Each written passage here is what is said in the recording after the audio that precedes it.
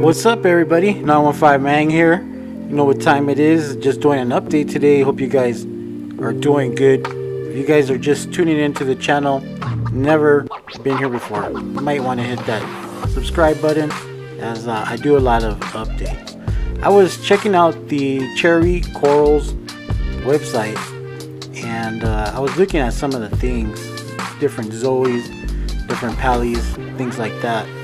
And I went ahead and clicked on some stuff. I started clicking, started adding, and next thing I know, I end up getting something in the mail at my front door from Todd at Cherry Corals. Now, I did pay for this stuff. Just put it out there right now. I didn't get any discounts or anything like that. But let me show you what I ordered, and you guys can follow along. Now, I did order quite a bit of different Pallies and Zoas due to the fact that my tank is where I want it, and I'm going to start growing things out like crazy. I'm going to have a large variety mixture of different colors, and like I said, I did pay for everything, although I probably should get a discount, just saying.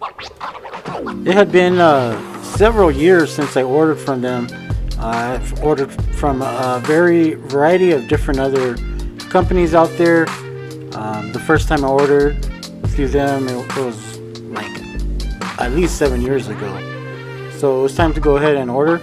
Picked up some stuff and see what I got. It's cool that, you know, you get a little stick of glue. I don't know if this is like a one-time deal or if they always do it. I have no idea. It came with the Polyp Labs and a pretty cool sticker. I'm gonna use this sticker, put it on something that I have fish related, and I like it because it's like a little dragon, right? But it's all made out of different corals.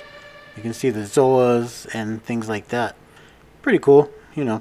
So anyways, I want to know, you know, since we're talking about these online orders and these coral unboxings that I've been doing, the last couple of videos I've had nothing but coral unboxing. Where do you guys get your corals? Who do you shop for? And go ahead and drop it down in the comments below. Definitely will check them out. And if you sell corals, let me know your website or whatever, and maybe I might order from you, or maybe you might kick me a discount or something like that. But anyways, as you can see, picked up quite a few Zoas. One of the ones that I really had been wanting was that AIO. It's that blue Zoa, and then it has the little yellow center. I've been wanting one of those. I think it's called the AIO, I forgot. But there's so many different Zoas with different, you know, crazy names, like this Punch Drunk, the Butt Munchers. The Butt Munchers are actually pretty cool. They glow. They're like fluorescent. Blue Lagoons, pretty neat. Raptors. Picked up a bunch of different Pallies, but like I said, let me know who you guys order from. These are the ones I really wanted, the Ultimate AIO. They're pretty cool because, you know, they're also very expensive. I'm not gonna lie, they were like $100. Speaking of $100, how much is the most expensive Zoa or Pallie or coral in your system that you have? I've seen some crazy amount of prices. I was looking at Cherry Corals SPS. They had something there that was listed at $300, $400 for a frag. Man, I'm not trying to pay $300, $400 for a frag. I don't even want to pay that much money for a colony, you know. But you know, they have it, and people have it out there, and people have the money, and they will buy it. Myself, I like to buy frags, and I inspected the corals, and as you can see, there was a tiny Astorina starfish. There you go. I look at the stuff. I always inspect and I dip. So this is coming from one of the top vendors, but they definitely had an Astorina starfish, where you really got to watch out with those things because they will eat your Zoas up, your nice expensive Zoas, and they will also eat up your corals, your SPS. I know some of you guys will say they're harmless, but I've been reefing for a while and I can tell you they're not harmless. They will eat your stuff up. So those are the new frags that I picked up on the tiles. I glued them there, and hopefully they do good. They're a lot easier to keep track. I started taking out all the sand in this tank. I was siphoning them out, all the sand. When I did the tank move, I totally threw away as much sand as I could, but there was still some sand left over in the tank when we were doing the move, and all of that is mostly out now. But as you can see, the pallies, I ordered quite a bit, and they're the brighter white tiles there, and they're looking pretty good. These are some of the other corals that I've ordered, and most of my corals I get them from My Reef to Yours. Great guy Jared, he always does the hookup, and he has some good stuff at good prices. Can't complain at all.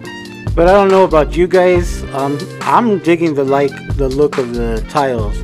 You know, of course I gotta organize them. I have stuff all over the place, but it's a lot easier to maintain and, you know, keep track of your corals. Now I will say that the snails that I have knock things over all the time, and that was kind of the problem that I have. I would put the frags on the sand bed, and here come a snail rolling over them and knock them into the sand, and then if you don't catch it, your corals will die by just hanging out in the sand. I'm really liking the look of this, and it's doing really good. I like the way that the natural sunlight hits the tank. You know, in the mornings it'll hit the tank, and in the evenings it'll hit the tank. I do have shutters there, so I can block the sun a little bit, but I like the way it looks. I haven't really been having an issue with algae.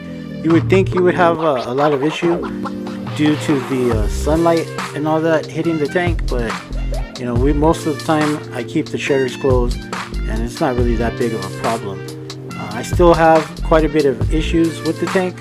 Like I had a lot of Mohano anemones, and I still have them. So I'm going to go ahead and show you what I'm doing to take care of them. And this is not like 100% deal, but I still have my Mohano wand. And I do not recommend buying the Mohano wand for Aptasia. For Aptasia, the best thing to do is get some nudibranch Bergias. But for the Mohanos, I'm going to try this thing. I bought this originally for the Aptasia. You just plug it in, push a button, and you zap them, and it does like take them apart. But for the Aptasia, using this thing, I think it makes it worse. The only thing that works for the Aptasia is, you know, the nudibranch Bergias for me, and I had a whole bunch. I can show you, but you just go back to the old videos and check them out. And this thing, I'm gonna go ahead and use it for the Mohanos. Let me know what you guys are using. I know some people use super glue, and I know there's stuff called Joe's juice. It's like lemon juice, but I'm gonna use this thing. And as you can see, I have a bunch of this stuff, and I started this tank off with dry rock because of my live rock was covered in it, but it really doesn't seem like it mattered that I used dry rock because they just started multiplying and filling themselves in. But you know what, you just got to stay persistent, and you definitely will beat those little suckers, and you'll win. But at the same time, if you don't keep up with it, like anything, they're gonna be a nuisance and they're gonna take over your tank. Now this thing is plugged in to the wall. I'm gonna just show you, take a close-up, and then I'm gonna be zapping these guys here in a minute. These things are annoying. You know, they sting your corals, and they're definitely a pest. As you can see, that I don't know what's getting released from this thing, but yeah, it works for the most part. It's not my preferred method of getting rid of them. You're supposed to have your flow off, and then once you're done zapping this thing and killing it, you're supposed to pick up all the body with like a net. I try to do that as best as I could, but to be honest with you, it's pretty difficult to do that. I definitely know there's other methods of getting these guys. For the Aptasia, people use kalkwasser paste, and then they use that and they inject these suckers with the kalkwasser paste. I guess you could probably do that with the Mohanos as well. This is kind of fun using the Mohano wand. I'm not going to say it's going to take care of your problem for you, because I just haven't seen it. It has, you know, killed some, but in the long run I really haven't seen it like be the go-to problem 100% working. It just doesn't. But I'm definitely open to hearing your guys' suggestions. What's worked for you guys? What hasn't worked? Maybe this thing is the best thing since sliced bread. I don't know. But for me, you know, it's fun to use. I'm not saying it doesn't work, but man, you got to be on top of it if you want to use this thing. This thing is not overly priced. It's $100 and something. But I ended up keeping the box that it came with for storage. Every time I use it, I definitely rinse it off with water, try to clean it up as best as possible, and so that way the salt water doesn't corrode it and it stays close to brand new, you know, if you take care of stuff. It's pretty cool. It does have the long tip. You can reach into the holes, and I'll just let you guys see for yourself. If you have the money to buy it, go ahead and buy it.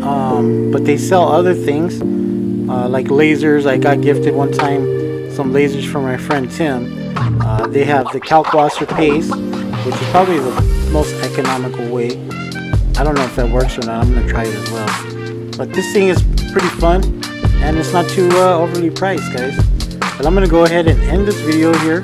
Thanks for hanging out with me again. If you guys haven't hit that subscribe button, consider hitting it, and we'll catch you on the next one.